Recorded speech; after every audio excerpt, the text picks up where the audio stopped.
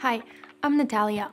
In this video, I'm going to explain the purpose of gas nominations and show you how they're used in the hydrocarbon accounting system. The concept of a gas nomination is very simple. It is a way for the supplier and receiver of gas to agree in advance how much gas will be transported, processed or sold.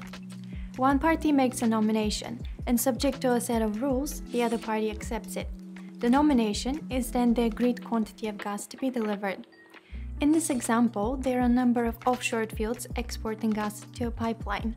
The gas is transported to an onshore terminal, where it's being processed and sold at the redelivery point to industrial buyers. The regime here is sellers' nominations, which means that the owners of the producing fields nominate the daily quantity of sales gas at the redelivery point. When the terminal operator accepts a nomination, they're committed to ensuring that the quantity of gas can be transported, processed, and delivered. The rules specify limits on the quantity of gas that can be nominated. For example, there may be a capacity above which the delivery is not guaranteed. There are also timeliness rules, which specify a minimum notice period for making a new or updated nomination. Let's take a look at what a typical nomination looks like and how it's handled in a hydrocarbon accounting system. The system shown here is Access Gas for Terminal Operator. This screen shows a list of the nominations for a particular day, in this case the 18th of June. The nominations are transmitted as XML, using a standard format. If we open one, we can see it contains details including a reference to the contract, the date and time the nomination applies to, and the required quantity given in energy units. When a new nomination is received, the system processes it and applies the nomination rules.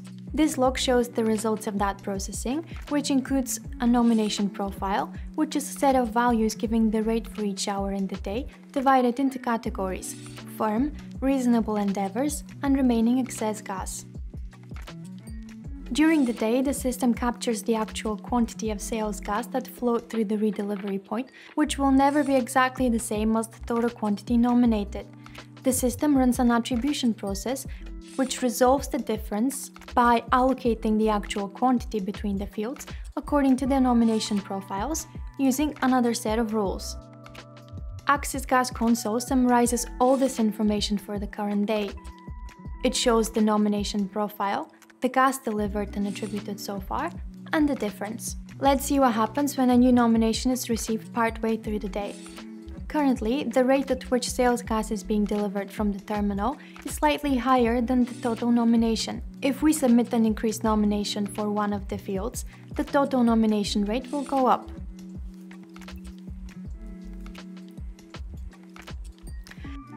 So now the nominated rate is slightly higher than the actual delivered rate. When the attribution process runs at the end of the day, it will apportion the differences between the fields. There are many different nomination regimes in use for different types of gas production and transport operations. What we have looked at in this video is a typical setup, and I hope it has given you a useful overview. That's all for now. Thanks for watching.